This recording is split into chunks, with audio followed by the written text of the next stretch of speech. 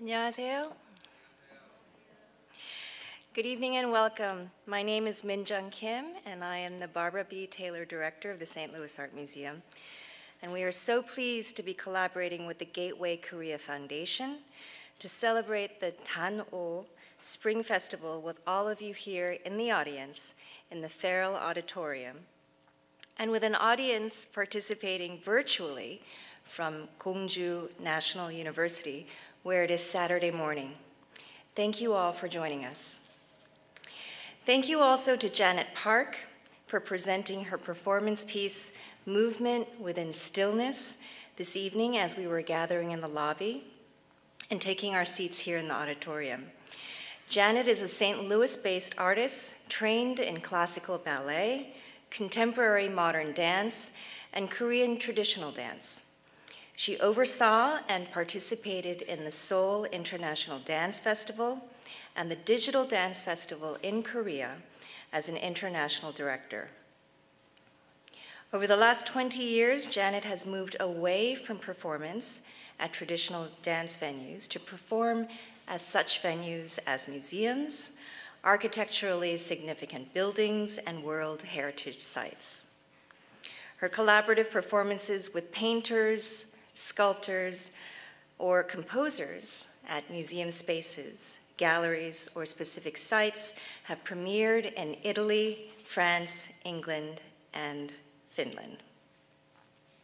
Since moving to St. Louis and joining the museum as the Barbara B. Taylor Director last September, I've enjoyed getting to know the museum's talented and dedicated staff and volunteers, as well as becoming acquainted with our global collections and diverse schedule of exhibitions and educational offerings, as well as learning about the many collaborations and partnerships with organizations and communities throughout the region.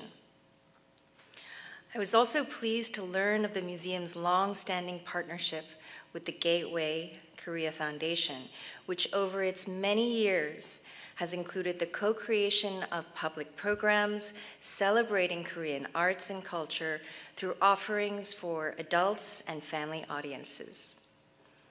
GKF's commitment to inspiring cross-cultural appreciation and understanding in connection with Korean arts and cultural experience is admirable and impactful and aligns with the museum's own mission to collect, present, interpret, and to conserve works of art to the highest quality across time and cultures, to educate, inspire discovery, and elevate the human spirit, to preserve a legacy of artistic achievement for the people of St. Louis and the world, and to engage, include, and represent the full diversity of the St. Louis community, supporting it. This is, of course, including the rich artistic traditions and innovations of Korea. And I encourage everyone to visit Gallery 227 to view the selection of Korean artworks drawn from the museum's permanent collection. The museum is grateful to the entire Gateway Korea Foundation Board of Directors for their partnership and their support over the many years and everything that they have done to make tonight's program possible. Special thanks in particular to Young-hee Nam Krom, Gateway Korea Foundation Founding Chair and DanO Committee Chairperson, and Dr. Sang-kwon Yu, Chair of the GKF Board of Directors. It is now my great pleasure to invite Young-hee Krom to say a few words. Thank you. Thank you. My name is Young-hee. As the chair of the DanO Committee for Gateway Korea Foundation, I thank everyone being here to celebrate DanO with us. Korea is geographically as well as culturally a gateway to Asia and vice versa. Gateway Korea Foundation takes it very seriously, as you can tell by its mission statement. Many volunteers and the board of directors of GKF worked numerous hours to make this event possible. I would appreciate if you can stand up and receive our appreciation. Thank you. Thank you. We also thank the Arts and Education Council and the local community leaders for providing the grant to the Gateway Korea Foundation to support this celebration. We thank the St. Louis Art Museum and the numerous museum staff. I really cannot name each of you in this short time we have now. It is really delightful to work with you all. I know many of you just, it makes me cry, all the support you all give us to get this thing done, that come about. Gateway Korea Foundation and the St. Louis Art Museum has been providing this festival for the past 9 years. This year is more special for us. It is to welcome to the St. Louis Korean American community, Mee Jey, the Barbara B. Taylor, director of St. Louis Art Museum. Please join us, a small token of our welcome.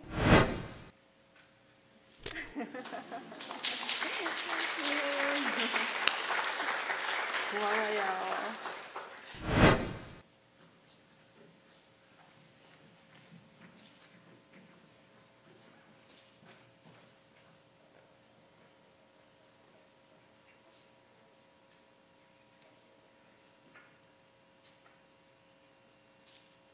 Attention. Now you know who we are, Kepler.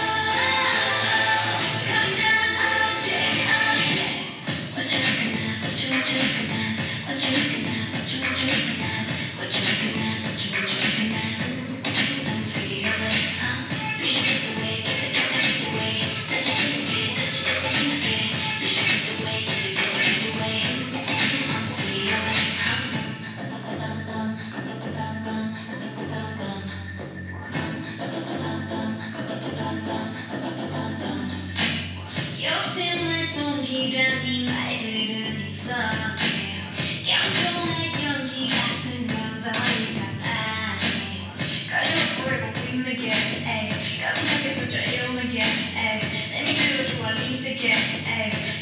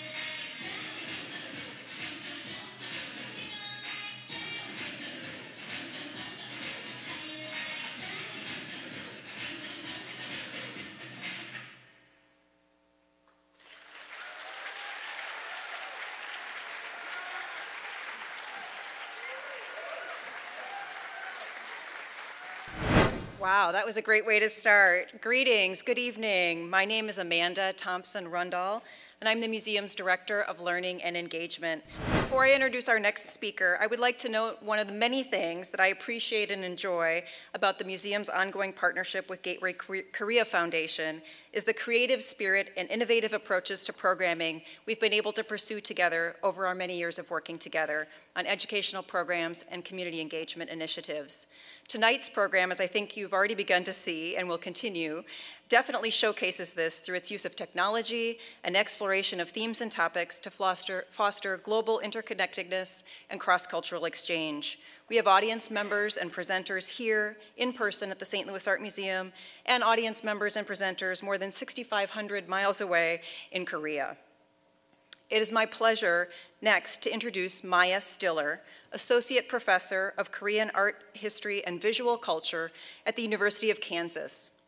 Maya earned a BA and MA with double majors in Korean Studies and Art History from Humboldt University, a doctorate in East Asian Art History from Freie Universität Berlin, and a PhD in Asian Languages and Cultures from UCLA.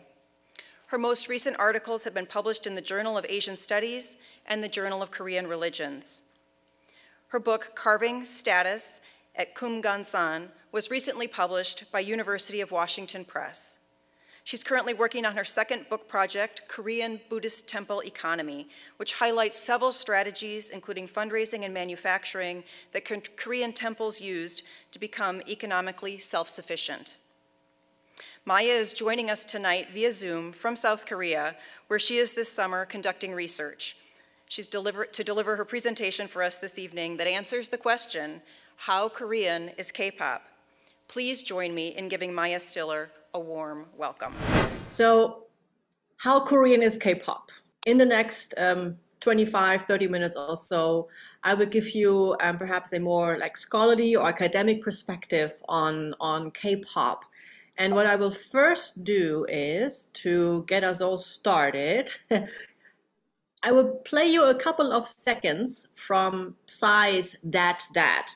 Some of you may have already watched it on YouTube. It was launched, I think, maybe a month ago, and it has already garnered 217 million and more views. So just as a prelude to my talk, let's listen in, okay? And it's featuring Suga of BTS. So for all the BTS fans among you, you will see a Suga.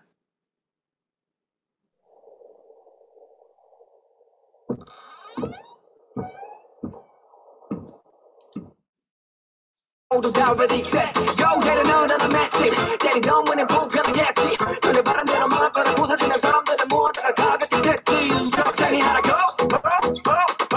그냥 각수고 다 같이 놀아보자고. Meaning give back to sound. Can you feel it? Can you feel it? Whoa, yeah. Whoa, whoa. Can you feel it? Can you feel it? Whoa, yeah.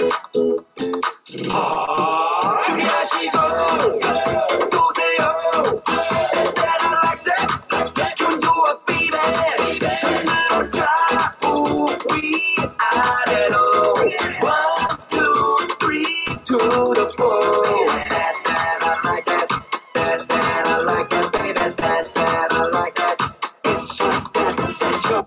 Okay, so this video basically already shows us many distinct features of K-pop, and I will explain many of those in the forthcoming minutes. Now, what I will be doing is basically a lecture composed of 3 sections or segments, okay? So I will first talk about how we can define K-pop, and then talk a little bit about the historical context. And finally, I will talk about traditional elements and Confucian values that are supposedly related to the K-pop industry, okay? And throughout these segments, I will show you music videos. And I know that there are many K-pop fans in the audience, right?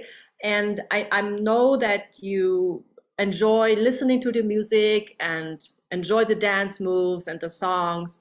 But what we're going to do in the next couple of minutes is take a more scholarly approach or academic approach to K-pop, okay?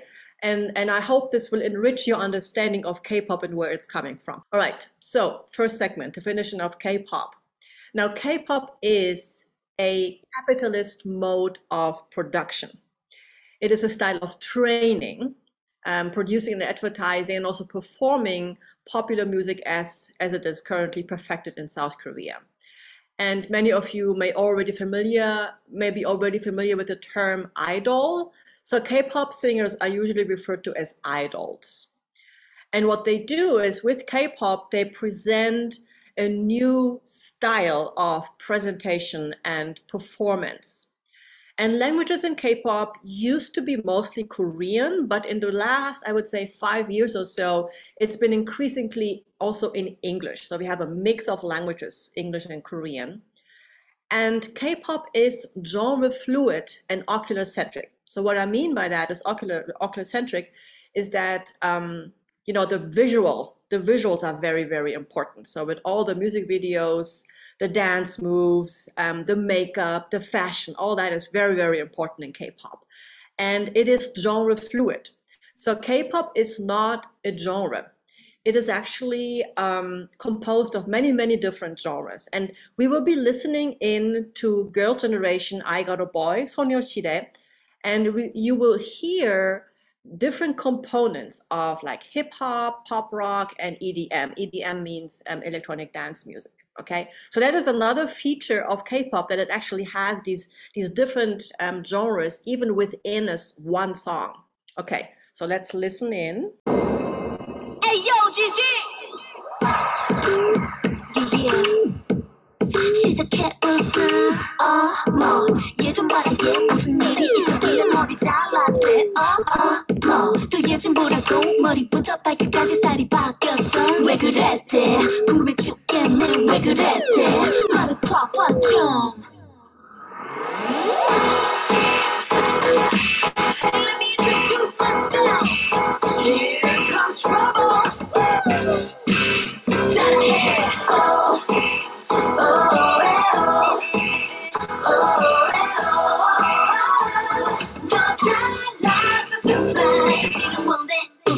너무 커피 생각 아니 나 보고 평범하단다 yeah 그 남자 완전 맘에 들어 너 봐 말도 안돼 너무 예뻐지고 섹시해졌어 그 남자 때문이지 물어볼 뻔했다니까 너 바꾼 화장품이 뭔지 사실 난 처음 봤어 상처 입은 야수 같은 기쁜 눈 얘기만 해도 어지럽다니까 잘났어 정말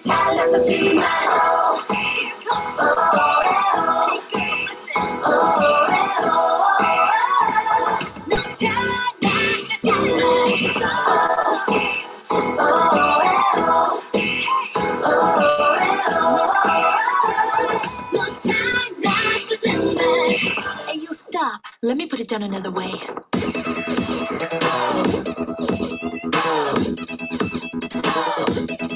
I got a boy watching. Okay, so did you see the different stages, right? There was a little bit of hip hop, and it moved to pop rock, and then lastly it was EDM. Okay, so this is what I mean with the different genres within a song. This is the second segment of my talk. Okay, on the right-hand side, you see a photograph of the first K-pop band in the history of K-pop, Mee and the Boys. 1995 was the year when the first song was released, Come Back Home. And K-pop has basically been around for more than 25 years. Prior to K-pop, there was, of course, popular music in South Korea, but it was mainly US American music and Korean so-called trot music. And trot is this kind of dum dum dum dum dum dum dum kind of 4/4 backbeat music that is actually coming from Japanese enka music. Okay, so these were like the two main types of music that were around, and Mee and the Boys brought in hip hop, dance, visual elements in music videos and fashion. So all these things that we define as K-pop today, right? And there were many things going on in South Korea at the time, socially, politically, culturally, that led to the emergence of K-pop. And let me explain to you what I mean by that. So until 1993, South Korea did not actually have a democratically elected president. The first one was elected in 93, it was Kim Young-sam. Until then, popular culture was under government control, so lyrics were censored, for instance. And so that was on the political side. And then in the 1990s, we also have the more broader distribution of like color TVs in South Korea. We have a rising middle class that could afford buying cassette tape recorders, CD recorders. We have the expansion of noraebang or karaoke in South Korea. So it was the establishment of democracy in 93. It was the advancement of technology with color TV. We have the creation of CDs. We have the Walkman. And basically musicians were no longer tied to broadcast, and they could instead produce a unique product without input from the government. That was a major change. And then another very important aspect is that the foreign travel ban was lifted. Believe it or not, until 1989, it was very difficult for South Koreans to travel abroad because it was very difficult to get a passport. And that changed. And at that point, many young people got a passport and they went to Europe, they went to the US, and they studied film and media. And then they after a couple of years, they went back to South Korea and they brought all that knowledge back and gave that to the emerging music and film industry. So one of these pioneers that really brought K-pop into a start was Suman Lee, Lee Suman, the founder and director of SM Entertainment. You may have heard his name before. So he was actually a singer and entertainer in the 80s. And in the 90s, once he was able to get his own passport, he went to Cal State Northridge. He studied US popular music and film and media studies. And then he returned to South Korea, founded his company, and he has been in the K-pop industry ever since. Really, really successful with HOT. HOT and Seo and the Boys were basically rivals in 95, 96. I vividly remember that because I was in Korea at that time. So I remember those two bands and going to concerts to both of them. And then there was SES, one of the first female K-pop bands, launched in 1997. So yeah, Suman Lee is basically the K-pop pioneer, so to speak, from the 90s until today. So let's listen in to Seo and the Boys. And what I want you to keep in mind while listening to the song is that their music has strong subcultural features, and it instantly became a hit because it was a powerful expression to the discontent of young people within South Korea's very rigid and competitive educational system. It's basically a song about someone who escapes home and just doesn't want to come back, but it's kind of the parents' voice that's saying, you must come back home, right? And so this song points out the status of teenagers as a social minority in Korea, and that music could play a central role in their self-expression. Okay, so let's just listen in for a couple of seconds so you get an idea of the very first K-pop song.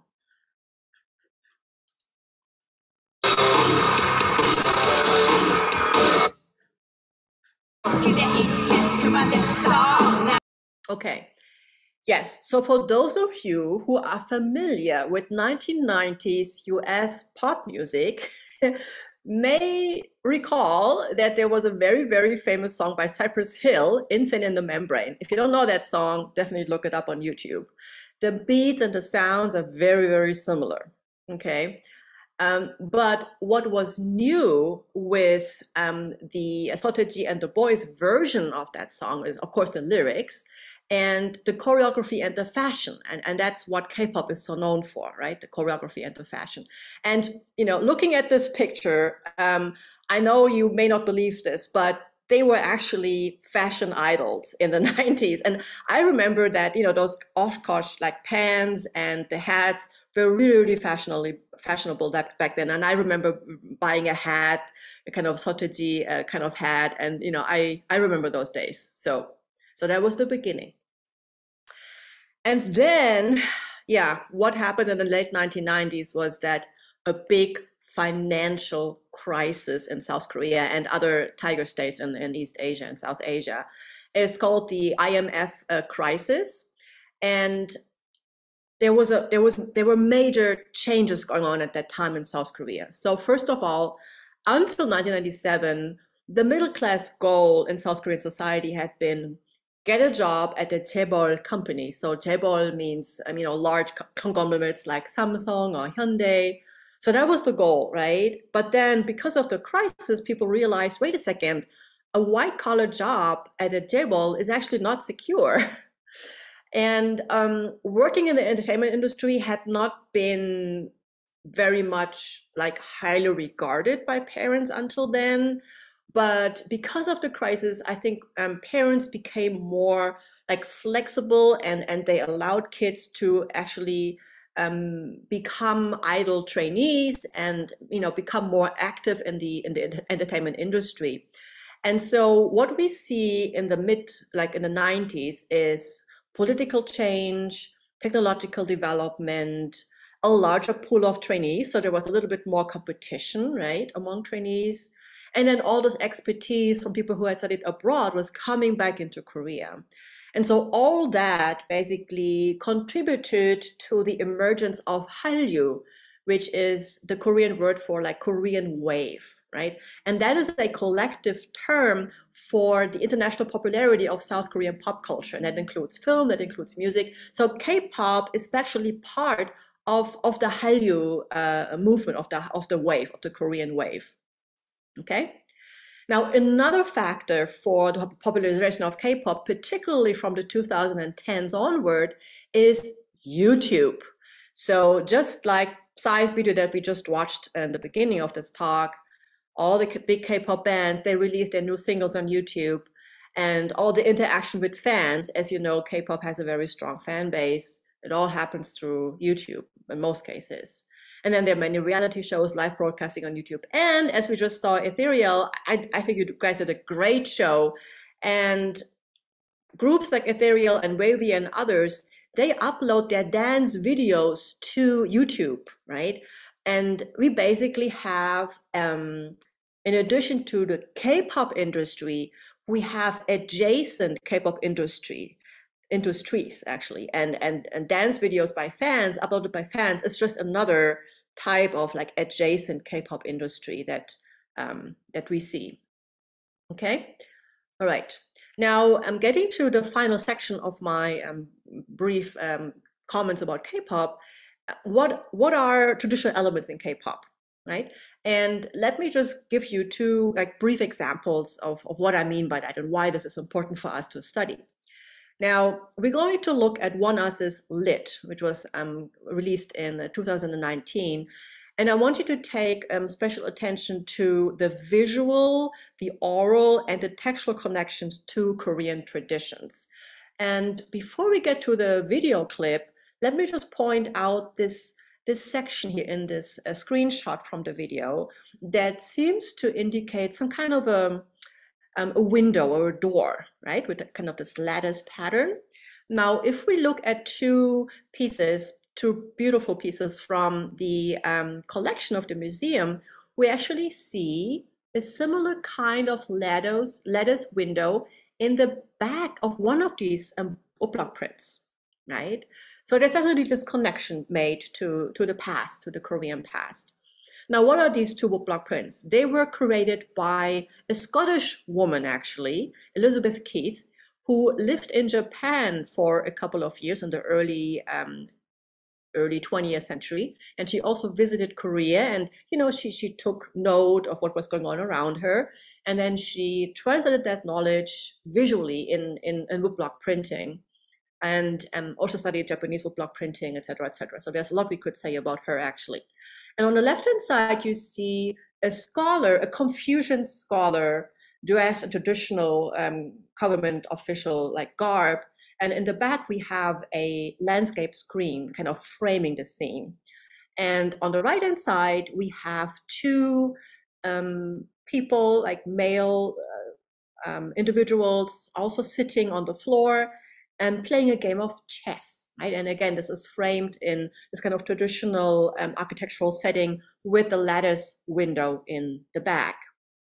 Now, I'm going to play the beginning of the video, and I want you to keep in mind those different visual, oral, and lyrics that are kind of related to traditional Korean culture. So in terms of visuals, observe what you see, okay? So I want you to see, can you see the traditional palace architecture? Can you see the Buddhist temple painting, the dancheong painting? That is, dancheong means, is a reference to the type of decoration that was used to decorate the upper part of Buddhist architecture, for example. So see if you can see that in the video, okay? And then the traditional costumes that the singers are wearing. And in terms of oral elements, listen very closely and check if you can identify string and wind instruments that seem to be not kind of Western, but more like traditional instruments. And then in terms of lyrics, actually, they are making a reference to nilriya, which is a traditional Korean folk song. And then there are also quite a few non-lexical syllables, like olshigu, which means like right on or love it. So there are these kinds of syllables that are kind of interjections during a traditional Korean music performance like pansorit or Korean traditional opera, where the audience says things like olshigu, 좋다, or something to kind of encourage the singers, the performers. And so you will, if you listen very closely, you will hear those syllables during the performance. Okay, so let's listen in.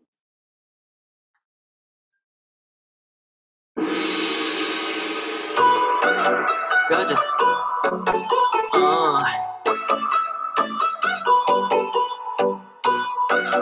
오늘 달이 좋구나.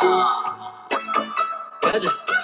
풍악을 우려 비리를 부어 저 달도 좋은 밤별빛이 다가와 우리 줄 가득 비춰 정해진 건 없어 발길이 닿는 대로 마냥 걸어가 달이 좋구나 우지 나는 우아 저 소리를 부르지마 고아 나비처럼 나는 벌처럼 서 앞단을 쓸어 담고 저 작거리에 나를 모르는 사람이 없으니 기분이 좋구나 종이 번쩍 소리 번쩍 우리 위한 축제가 벌어지는구나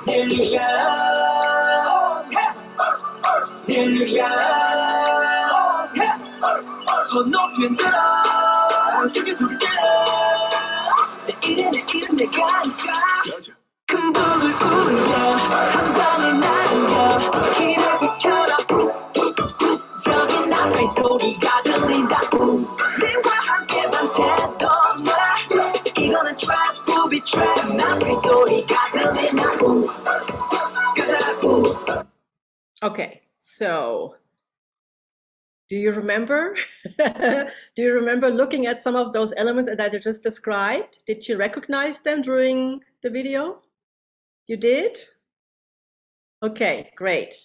So, you know, there are different approaches that we can take towards analyzing these traditional elements, right? So let me be very critical about the ways how traditional elements are incorporated in this particular video. It is kind of a fantasy pop styling of traditional culture, right? So the dancheong, for instance, this type of dancheong would be hung at the ceiling, but here we see it on the wall. What they're wearing is not really a hanbok, but it's kind of a fancy pop version of hanbok, perhaps, right? So I think it's good that we see those traditional elements, but at the same time, we need to dig deeper if we really wanted to understand the type of aesthetics and traditions that were important in Korean culture and before in pre-modern times. Okay, so let me show you a couple of seconds from another video, Dechita, that came out in 2020. It's Suga of BTS, and who produced and created the song for this video. And this is kind of interesting too. So I would say it's a little bit of a better production because it's taking an actual sample. You will hear the actual sample of a marching song for kings and high-ranking officials from the Joseon period. And then it combines traditional musical instruments, the pipe, the drum, the gong.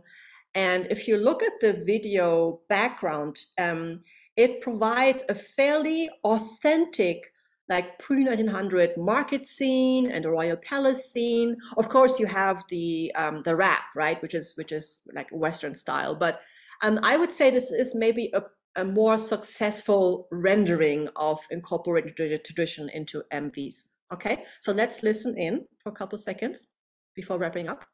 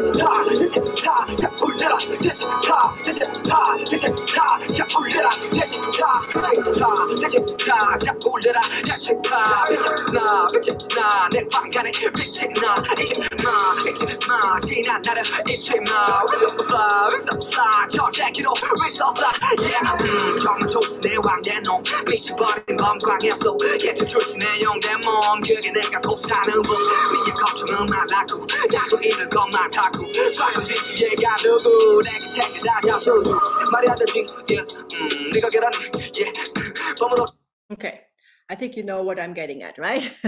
Okay, so let's move on to, I think it's one of the last slides here, the Confucian mindset. Okay, I wanted to have a slide or two about that because whenever I teach K-pop here at the University of Kansas, and whenever I teach it, I get comments by students who say, oh yeah, it's all because the Koreans are such, hardworking people, and because they have a strong, like, Confucian mindset, and so these K-pop bands, they work very hard and are very diligent, and that's all because of their Confucian background, and that's why they're so successful and popular, right? But I take issue with that kind of a statement. Okay, we have to dig a little bit deeper, be a little bit more concerned with how we use certain words, okay? And Confucianism is a big word that can explain basically everything and nothing, okay? So the question for you is now, would you agree with that kind of statement or not? Okay. Well, let me give you some food for thought here. First of all, why are K-pop bands successful? Well, it has largely something to do with discipline, right? In order to become a musician, it requires years and years of hard training, regardless of cultural background. So discipline has nothing to do with Confucianism per se, okay? And then when we look at, like, when we compare a Joseon period Confucian scholars' goals in life and a contemporary South Korean K-pop idol, and I'm giving you the Confucian scholar that we just saw in Elizabeth Key's woodblock print, and then on the other side you see Suga of BTS. So if you compare these two, the purpose and the motives are actually very different. So a Joseon period scholar's goal, so Joseon means like, a scholar who lived in 14th to 19th century Korea. The ultimate goal was Neo-Confucian self-cultivation. So you wanted to become a well-rounded person that would serve the state and become a state official. The ultimate goal was to become a state official. And seeking fame was like something that they definitely did not want to have. In contrast, K-pop idols, they want to become famous. They want to be popular, and they have to actually create revenue for their companies. And another framework that we see with K-pop is that K-pop singers are in an exploitative process, right? They are objectified as commodities. They are only valuable as long as they are young and beautiful. And once all those BTS members go into the military, we'll see what will happen to the band, right? Usually when a K-pop band has like male singers and they all have to go to the military, that's basically the end of the band, right? So very different goals, okay? But one thing they have in common, and that is very strong moral values, okay? So K-pop singers are very much expected to live the life of a social role model. So my conclusive remarks, K-pop idols have to fulfill a social role model. They have to function as cultural ambassadors to South Korea. K-pop is a style of training, of producing and performing popular music. It covers various music genres. I would say K-pop presents the best visuals and best dance performances since Michael Jackson. I mean, you just saw the beautiful group performing on stage, and we also just watched many MVs. I mean, the K-pop really has perfect synchronization, right? And looking at this from like an outsider's perspective, I'm actually from Berlin, Germany, and I'm looking at US pop music and Korean music from a European's perspective, so to speak. So with K-pop success, we basically see a reversal of long established cultural flows from the West, particularly from the US, to the rest of the world. And basically now it's reversed. Now it's K-pop, now it's Korea bringing music into the West, right? And there are many things that we can contribute to K-pop. And one of these trends is more and more people sign up for Korean language classes and for classes at universities all around the world to learn more about Korea. And I think that's great. I think the music videos that we saw that incorporate its traditional values make people perhaps curious about Korea's past. And then they can, take classes with me and with other scholars all around the world and learn more about Korean culture and traditions. And I hope that in the long run, this will lead to a deeper understanding of Korea in the West. And that's it. Thank you so much for listening in. And I look forward to more presentations and the discussions with a Q&A with you. Thank you so much again for the invitation. Thank you so much, Maya, for that fascinating and visually and auditorily engaging presentation. That was really a lot of fun. We are now going to shift gears a little bit here, and we're going to have a truly international conversation here. We have two additional presenters who are going to come up on the stage in just a moment and join Maya in conversation about global connections to K-pop and the broader art world. So I'm going to introduce our two St. Louis-based speakers, and then they'll come up on the stage and have a conversation with Maya. So Hannah Klemm is Associate Curator of Contemporary Art here at the St. Louis Art Museum. She curates the museum's Currents and New Media Series exhibitions. At SLAM, she's also co-curated the exhibitions Kehinde Wiley St. Louis, Oliver Lee Jackson, and Sun Shun Time Spy, among others. She holds a doctorate from the University of Chicago, a master's degree from the Courtauld Institute of Art, and a bachelor's degree in art history from Sarah Lawrence College. Mee Jey is a multidisciplinary Indian artist mother whose sensibilities are shaped by the mythologies and folklore of India, historical accounts of the past, archaeological remains of ancient India, and her travels the length and breadth of the Indian subcontinent. She has an MFA from the Sam Fox School at Washington University in St. Louis, a master's degree in history from Jawaharlal Nehru University, and an MPhil in liberal arts from Ambedkar University in Delhi. She is the recipient of McDonnell International Scholarship and USA States Fellowship, LFP. Mee's works have been exhibited in India and here in St. Louis. Please join me in welcoming Hannah and Mee to join Maya in conversation. I'm gonna give a very, it's like a bird's view of the Indian pop music. In very contrast to what Korea is, a very tiny country, very controlled, disciplined, nationally controlled. India is the exact opposite. Small things that I can tell about is we have 22 languages. I need to say this before I go ahead of it. We have 28 states, and each different part of North, West, South, and East, they have very different cultures, languages, food, traditional rituals, and everything. Now imagine if we have pop culture, how different would it be?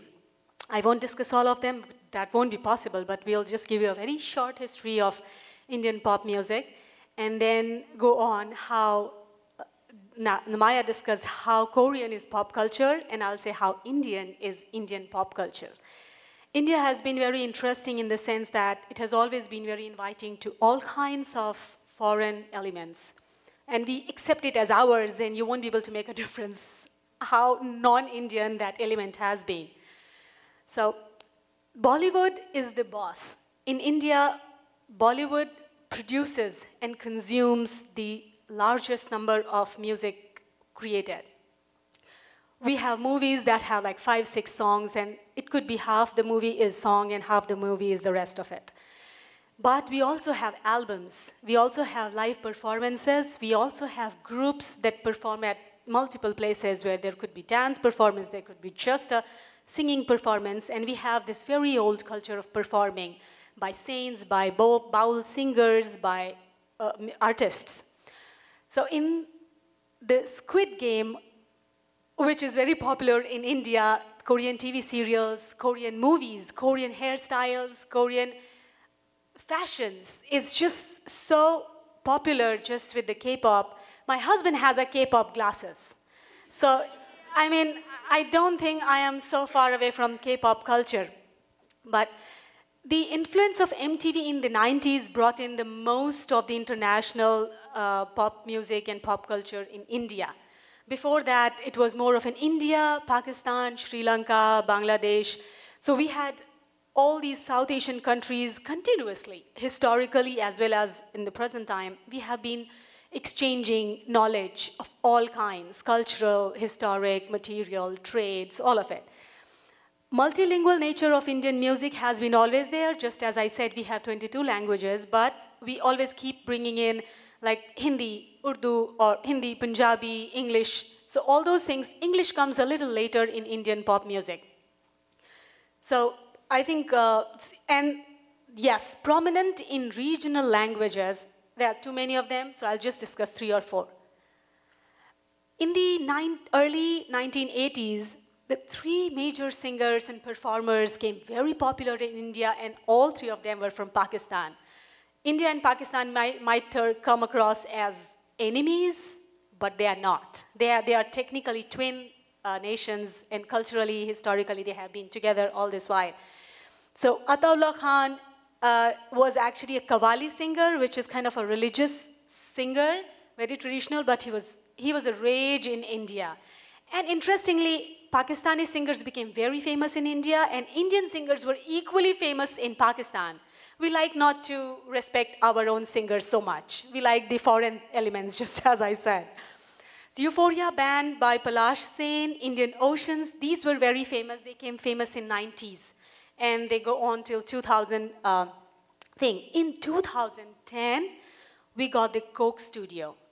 I'm not sure if you're aware about the Coke Studio. So it's a kind of a music studio that brings in all kinds of folk songs and makes it very contemporary, very classy.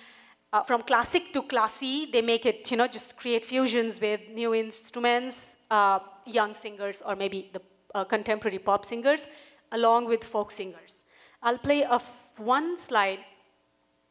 Okay, be ready for the Indian music.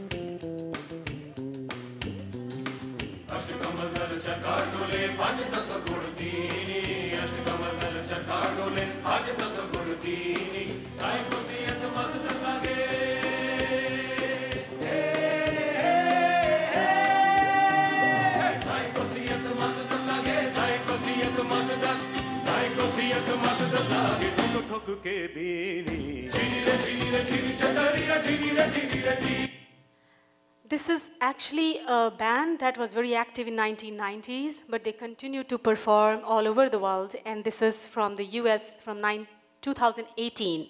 So they keep improvising on their performance, on their instrumental aspect of the pop music. In 2010 came a major flux which had two major strands. One was show of power, which also brought in a lot of antisocial elements like alcohol, like abusive language, misogynistic lyrics in songs. It was, I mean, a person like me who prefers a very disciplined and not so happening sort of life. It was something that I did not like. And only for this thing, I went through so many of those songs and I realized some of them were so bad as that I cannot play them here. Seriously, I am not kidding. So it's a good contrast to understand pop music in Korea and in here. We have no national censorship in India. People, I don't know why, love all kinds of weird and strange lyrics. I'm calling them strange. But also came caste-based songs. So in India, you have to understand there is caste, which is social structure. Then there is class, which is economic structure. Then there is regionalism based on the language spoken and the state they belong to. It's a bit complicated, but all these factors play in the cultural, in the pop culture and music. Some of the songs started coming in 2010. I'll just discuss the first one and then go to the multilingualism. So some of the songs that came in started challenging the traditional or the classical social order. So the people and singers, or basically those who had money, started talking about how powerful and how influential, or perhaps how important their caste is for the society. More so asserting their identity as we are this and we are powerful, we have money. I will just show you a little bit of this video and you will have an idea that unlike what Maya presented about Korean K-pop, where discipline is important and you have to be the social idol, it's the exact opposite.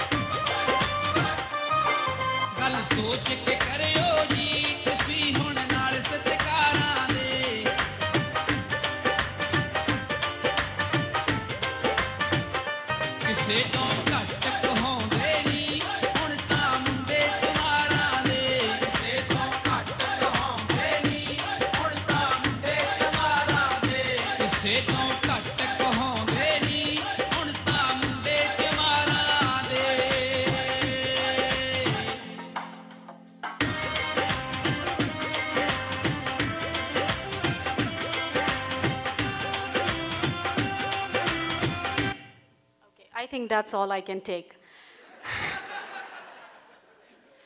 There are other versions where they are literally talking about how the low caste people who are basically leather workers or metalsmiths or those who deal with the dead animals are socially lower ladder of people, how they are studying, they are earning money, they are working in United States or Canada and getting a lot of foreign money, so they are rich. And they are asserting their social presence in the classic social order of Indian society. Those are interesting things. And I think it's a very interesting move, the way social order is being challenged and people are being reordered, or rather communities are being reordered based on their academic and economic empowerment. The other move was the multilingualism. Indian states, they are generally together, so to understand each other's language is easy, but by 2010, there was a new wave of bringing in English. And very funny way, they bring in English into their language. So there could be Tamil with English, Bangla with English, Hindi with English. Of course, that was very common in Bollywood since very beginning. But there were also like Bhojpuri in English. So we have, I will be discussing and showing mostly from Hindi, English. I think I took out some of those. But this is a Bengali song, very traditional folk Bengali song that they brought in a very contemporized manner. And you will see how they are using folk lyrics, Indian dance moves with Indo-Western sort of visuals.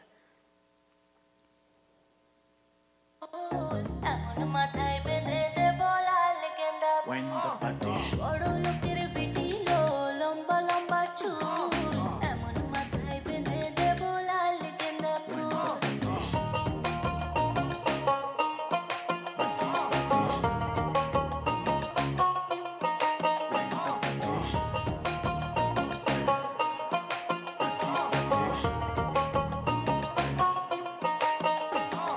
सांवला सा रंग तेरा बावला सा ढंग तेरा मुझसे चोरी चोरी बातें करे अंग अंग तेरा तेरे लिए कुछ भी कर लूंगा तेरी मैं हर लूंगा कोई भी पीड़ा पागल हुआ तेरे पीछे जैसे दिमाग में कीड़ा लगे मीठी जैसे शक्कर शक्कर आजा चला ले. So in this video, you just saw there they use 3 different languages: Bangla, which is a regional language, English, and Hindi. This is the one way they have been bringing in a lot of contemporary visuals, lyrics, dancing styles, instrumental music, and all kinds of things. So these are kind of pop singers who do not work for the Bollywood industry, but they primarily have their own albums, they do singles, and YouTube has been a big, big hit. The very latest trend that we see now is whatever makes wave on internet gets encashed in the music industry, the pop music industry. I have the best example here. I want to show you 2. So the first lady, the lady singer, she's from Sri Lanka.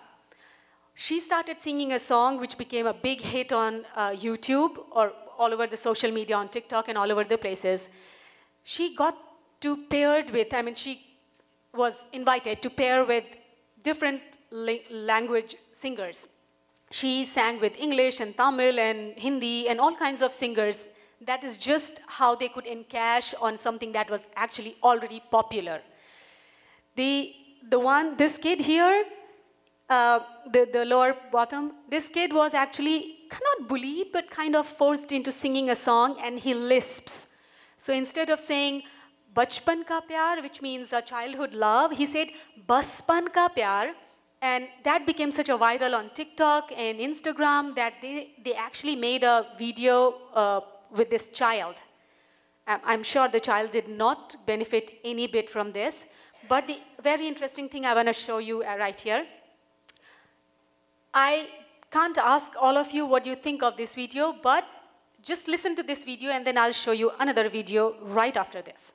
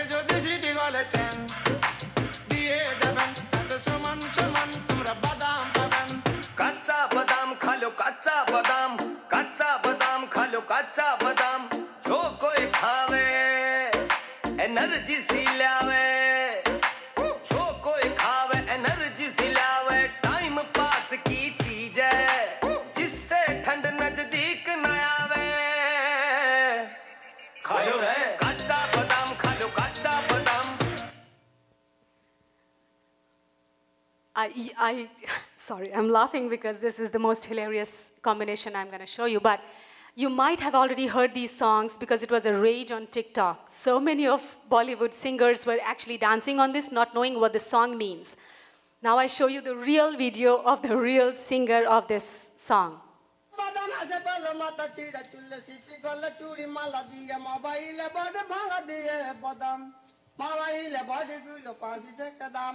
পায়ে তুড়া হাতের বালা থাকে যদি city গলেছেন দিয়ে যাবেন তত সমান সমান তোমরা বাদাম পাবেন বাদাম বাদামে দাদা কাঁচা বাদাম পায়ে তুড়া হাতের বালা থাকে যদি সিটি গলেছেন দিয়ে যাবেন তত সমান সমান তোমরা বাদাম পাবেন বাদাম বাদামে দাদা কাঁচা বাদাম আমার কাছে নাই তো বুবু ভাজা বাদাম আমার কাছে পাবে শুধু কাঁচা বাদাম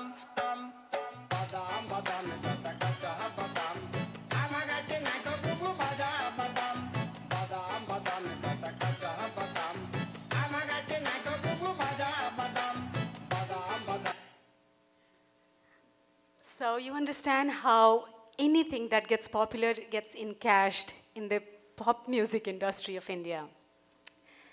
The most sad part of the whole thing was this guy still lives in a, perhaps still lives in a unthatched mud roof house, mud brick house, whatever. Not brick house, sorry, mud walled house.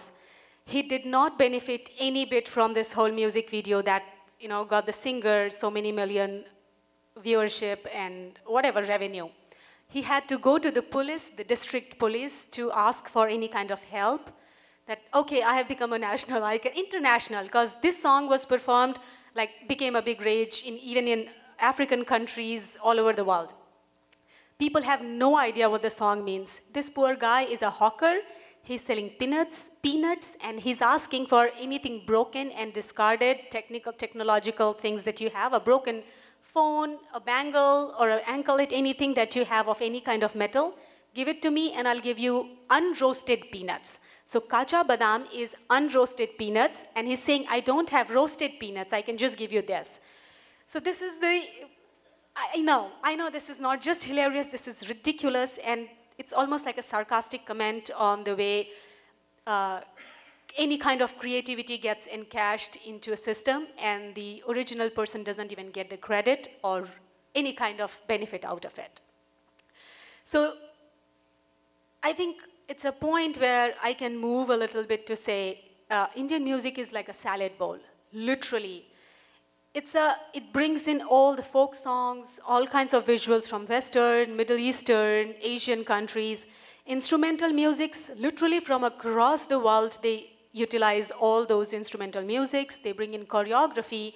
Again, belly dancing is very common in Indian pop music. Dressings, Western, definitely, but also now Indian music, Indian dresses are becoming more popular.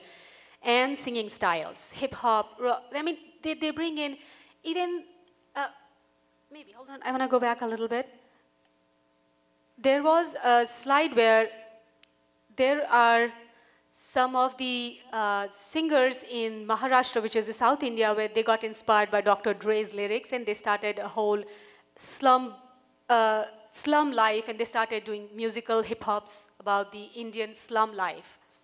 But that's more inspirational than annoying. Nope. Okay.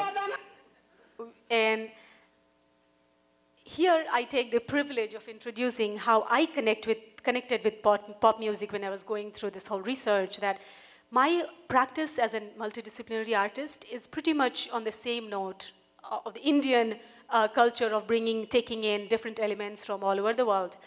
I work with American material, but use visual lexicons from India and the crafts that I have learned over years.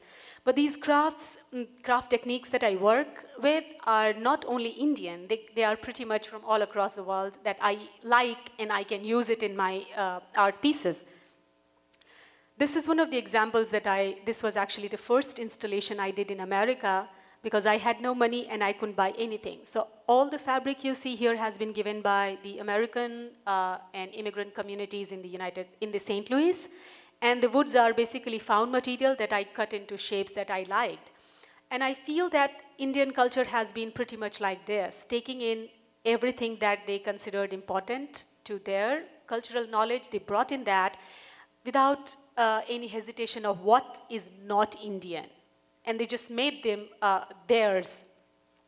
This is another piece where these are actually bundles. I started bundling when COVID hit in 2020, and I had my son is now 4, but back then he was just 2 years old, and I thought, I'm gonna die. If I die, of course, if I get COVID, my husband gets COVID, we both are dying, and our older parents are gonna die in India, my son would have nobody to know who he is. And I started almost as a panic, the way to just deal with my anxieties and my panic moment. I started bundling his toys and shoes and socks and everything that I had of him when he was teeny mini. And it became almost like a therapeutic process where I started bundling. But bundling as an act of preserving my own memories, not just of me being a mother or a parent, but also as somebody who has a history of knowledge, a history of experiences, and a cultural knowledge.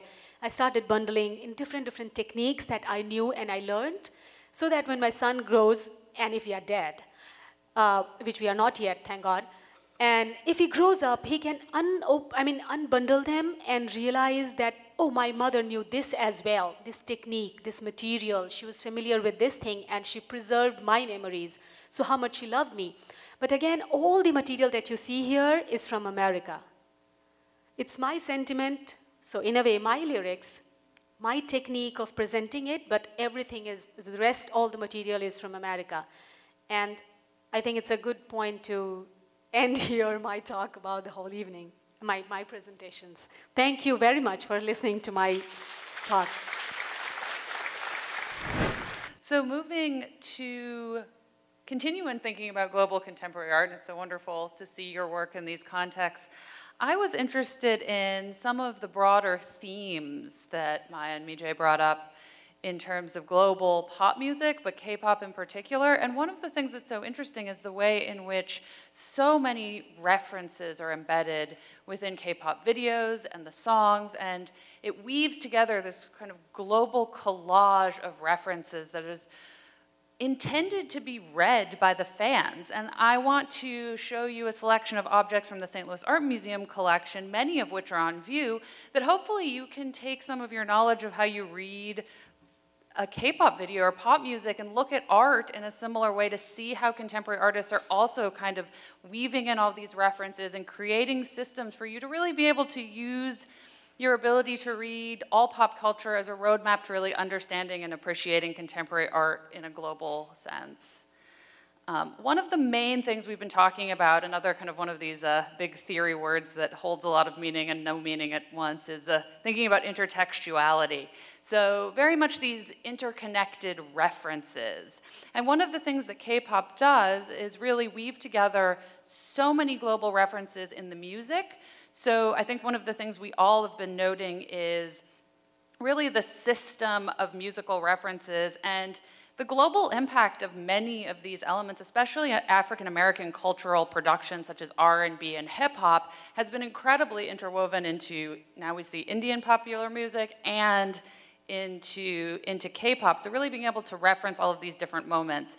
And going back in time a little, we have this really amazing collage from the 60s in which the African-American artist Romare Bearden really does this on a beautiful scale. You see the intertextuality in the title, Summertime, which is referencing Cole Porter's lyrics, Summertime and the Living is Easy, and also this kind of moment of thinking about the global, the local, and you have the scene in Harlem, and this would be something that was really visible and was an impression of a specific African-American community, but also speaks to the history of art and collage and really building in these references for people to think about identity differently and also think about art differently. And here he's taken art historical reproductions as well as images from popular magazines. So again, building in these different reference points, the way that Maya was referencing historic Korean art within a very contemporary setting, really thinking about the way that references build on each other and help us really learn how to see the world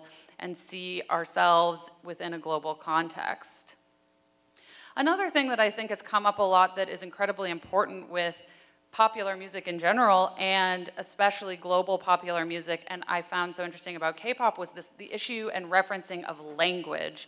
And I think it's amazing that K-pop's actually driving more people to learn Korean, but there's also something interesting about the ability for people to truly appreciate K-pop who don't know Korean. That's really showcases the power of language and music in and of itself. And this amazing painting, which is on view in the galleries by Glenn Gligon, is really referencing the power of language, but also the ways in which language is, in essence, a form of abstraction. And here he's taken a sentence from Mary Shelley's Frankenstein, another sense of this intertextuality, and repeated it by drawing it with oil stick through stencils. And as he repeated the painting of the words, it became more and more obscured.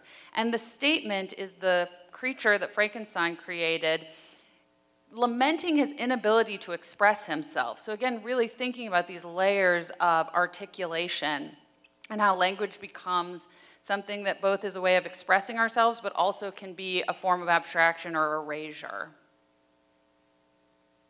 Another work that's on view that I think really embodies many of these kind of global elements and this interest in technology and the movement of information and the sort of neoliberal culture that is so present in K-pop and in pop music and how information is disseminated is this amazing piece by Ethiopian artist Elias Sime. And again, deeply connecting the local to the global. Elias takes all of his materials from the Mercado, which is a famous open-air market in Addis Ababa, Ethiopia, and he finds these abandoned pieces of technology that have been, are not used anymore, mostly out of date, mostly things that people are kind of trying to take pieces of to reuse in new ways, and he constructs all of these motherboards and keyboards and phone parts to create this assemblage that not only mimics the history of Western landscape art, but also African textile making, and thinking about things like surveillance, how we see the world from an airplane. It has this kind of Google Maps bird's eye view. So he's taking an incredibly local moment in Africa with the Mercado market and then turning it into this very intertextual referential piece about the globalized world and technological movements. This piece is not currently on view, but is an amazing work in our collection. You can see it online, and there's always a reason to come to the museum because many of these works come back on view in different moments. But this is a piece by the American artist Cindy Sherman, who's known for her own, using herself and self-portraits of herself as her medium.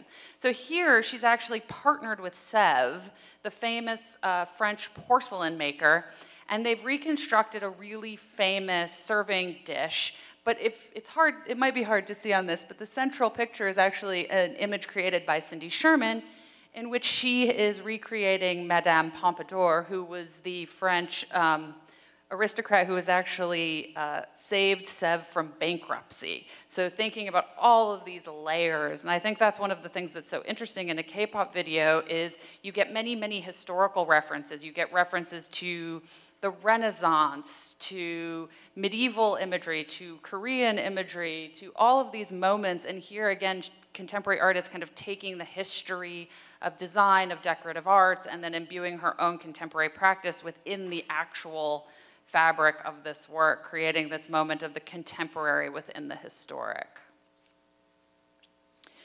This piece, I think really, I don't know, the energy of it embodies the energy I see in a lot of what K-pop is trying to do. This is a work by the Ethiopian-American artist Julie Meritu, and this work really is kind of a visualization of neoliberalism, of the movement of information, of the economy, of the globalized universe that we live in.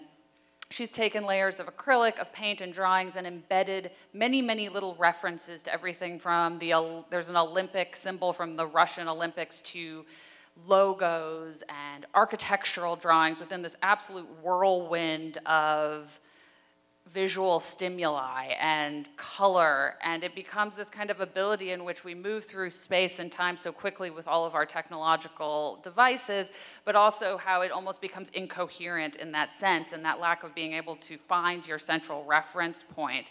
And I think there's something also about the way that Instagram and TikTok that we talk about, these references become so layered, like your wonderful story about the Indian pop music of something like the problematics of being able to film somebody on the street and take it out of context and move it through these systems of pop culture. Julie Meritu is really thinking about the social and cultural and political implications of a lot of this movement of information.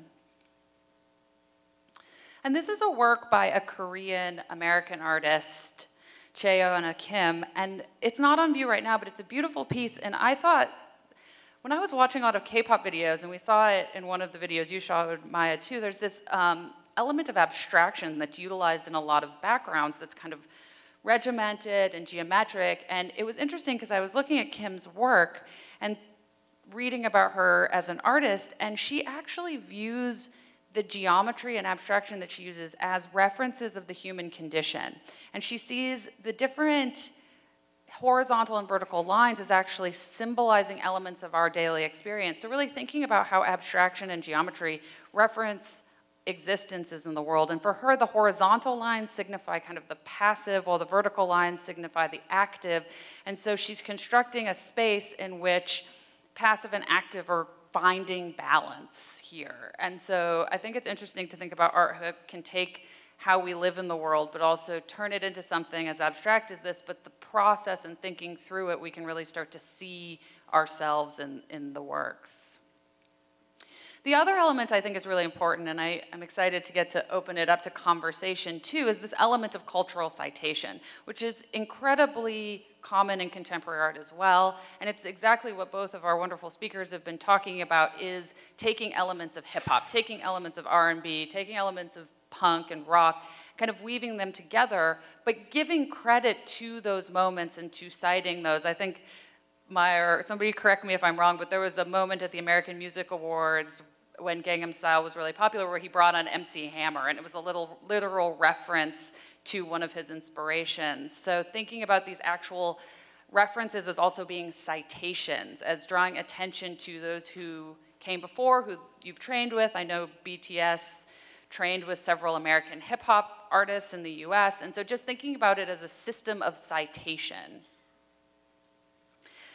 This is a Japanese-American artist, Gajin Fujita, and this is an amazing work because he's actually interested in exploring the relationship of the Asian American communities in LA to the hip hop scene, and he's from Boyle Heights, which is a predominantly Latin American neighborhood, but it's adjacent to Little Tokyo and only about 15 minutes from Koreatown, so exploring those kind of neighborhood adjacencies. And what he does is he actually has his friends, other graffiti writers and hip-hop aficionados, they tag the painting with their street tags, and then he goes in over them and paints these traditional Japanese scenes, predominantly of samurai culture, but then embeds LA and hip-hop logos into it. So you can see the LA Dodgers, there's a Louis Vuitton kind of scene in there too. So thinking about these kind of really creating citations and of reference in these kind of global trends, and thinking about how something like hip hop has had such global influence. Another video this is an amazing video I came across recently. It's actually on view in Chicago right now at the Renaissance Society. But I think this really shows the impact of K-pop on contemporary art. This is Diane Severin Young, who is an American artist from California of Vietnamese descent, but she is a big K-pop fan and is really interested in the way that K-pop has become so influential all around the world. So she started doing research and found that there's a huge K-pop following in Poland.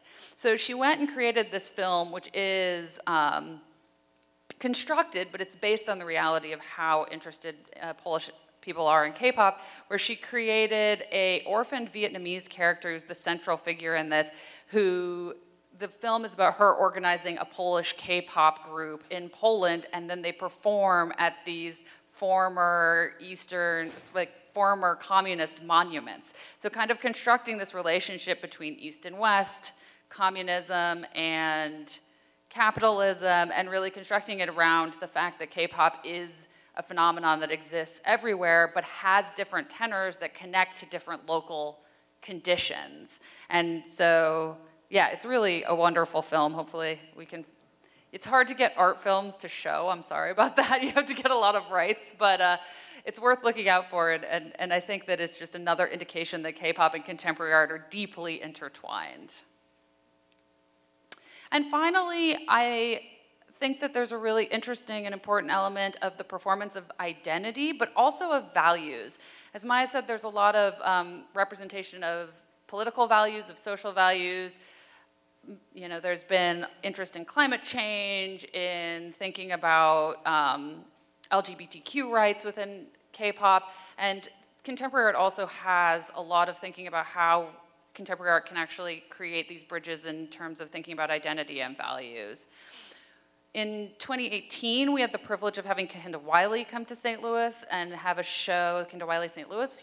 Many of you may have seen that. And we acquired this work, Charles I by Kehinde Wiley, which was actually based on a painting in our collection called Charles I. And Kehinde does this kind of performance of values by replacing historic figures in traditional art historical portraiture with Black individuals that are cast primarily from the location. So this is actually a picture of local St. Louisan. Ashley Cooper was represented in our portrait, but this kind of juxtaposition and kind of reappropriation of power and giving power to people who hadn't been traditionally represented in the art historical canon. And I couldn't help with all of the art historical research to not mention the video Blood, Sweat, and Tears by BTS because, again, this becomes this moment of intertextuality, of cultural citation, and uses the Belgian Royal Museum and Peter Bruegel to become this like absolutely Baroque rendition of, I think, everything we've been talking about, and also just that literal citation of art and the art holding kind of a key to understanding the meaning of the video. Maya, is there anything that you want to jump in on? Because we've been talking at your screen for a while. Yeah, I really enjoyed both presentations quite a lot. One thing that Mee Jey was mentioning at the end with her beautiful artwork, and I was thinking of the traditional Korean wrapping, the bojagi. So in Korea, we have this kind of quadrangularly shaped wrapping cloth that people would use for like traditional gifts for like a wedding ceremony or something. Or also, you know, I remember my mom also using a wrapping cloth to wrap my lunch. So my mother is Korean. So yeah, so we have this tradition in Korea that you might want to look into for further inspiration. And there are Korean contemporary artists who have also used a kind of bojagi wrapping technique in their artworks as well. So yeah, that was fascinating. You know, of course, intertextuality, I mean, that's very, very common. I mean, I use videos that have references to Alice in Wonderland, and so definitely there are many references, and they are incorporated into K-pop also for the fans. It's kind of a treasure hunt for the fans to look for those references, not only between East and West, but also they see references to earlier songs by the band in newer videos, etc., etc. So yeah, it's lots of fun stuff. So thank you both for great presentations. I learned a lot. Thank you. So we are running short on time. I want to thank all three of our presenters who are here with us in person on the stage, Hannah and me, and Maya, who is joining us across the miles. This was fascinating. I mean, I think obviously there's a lot to dig into here. We could have a lot more conversation on this topic, and maybe we'll pick it up in another future program at some point. But this, you know, globalization and interconnectedness and all these ideas that we're talking about, I think, are really fascinating and rich. And, you know, K-pop was just a jumping off point for what is, you know, really led us to a lot of different topics and conversations. So we are going to draw our program this evening to a close. And I want to just thank all of our presenters and performers who are with us this evening. And before I turn it over to Sung Kwan, who's going to give us some closing remarks, I want to be sure to give a real shout out to our SLAM AV team. Ken and Nathan, who've been in the booth. There have been a lot of moving parts tonight. We've had, presenters beaming in from all over and on-stage performances. So let's give our AV team a big round of applause. I think we've used all the equipment available to us this evening, so thanks to them. It's been a seamless event. And so with that, then I'm going to, we have also joining us live from Zoom, via Zoom from Kongju National University, is to bring the closing remarks to this year's DanO celebration is Gateway Korea Foundation Board Chair, Dr. Seung-Kwan Yoo. Seung-Kwan, please close us out for this evening. My name is Seung-Kwan Yoo, Chair of GKF Board of Directors. First of all, thank you, Maya, Hannah, and Mee Jey for the wonderful presentation and discussion. We learned a lot tonight. It is very timely, insightful, and eye-opening session for all of us. This is my special privilege to join DanO Festival from Korea at Kongju National University Overseas Korea Education Center with faculty, students, and especially overseas Koreans from all over the world to study Korean language, culture, and history at Kongju National University. They have 21 students from Japan, Kazakhstan, Uzbekistan, Iran, and more. I'm sure the K-pop is one of their motivation to come to join this program. They have a 2-month program at Kongju National University, and they offer a scholarship. And so I strongly encourage you to join this program. I give special thanks to Kongju National University President Sung-Soo Won and the Director Professor Eun-Jung Lim to make our first joint effort in this DanO Festival.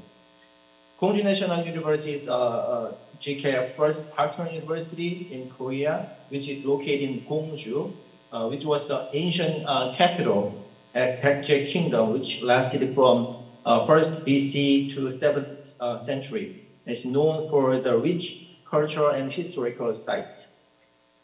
These days, many Koreans are wondering why K-pop and K-culture is so popular around the world. As you might have heard, Korean film maker Park Chan-wook and movie star Song Kang-ho received awards at the Cannes Film Festival recently. And BTS was specially invited by President Biden at the White House and presented about AAPI and diversity issues. And tonight we got some answers, how Korea is K-pop, but also how global is K-pop. And Korean culture is very warm and family-friendly and respecting others. Korean culture, K-culture is now premier at the world stage. Many young Korean artists and musicians, both pop and traditional music, often collaboration between these two, play around the world. Hope we can have opportunity to see this Korean performance in person in St. Louis at GKF event, most likely next year to celebrate GKF 10th anniversary. Thank you very much for joining tonight's DanO Festival, and special thanks to St. Louis Art Museum to provide such a wonderful venue. Again, good night and have a safe trip back home. Thank you.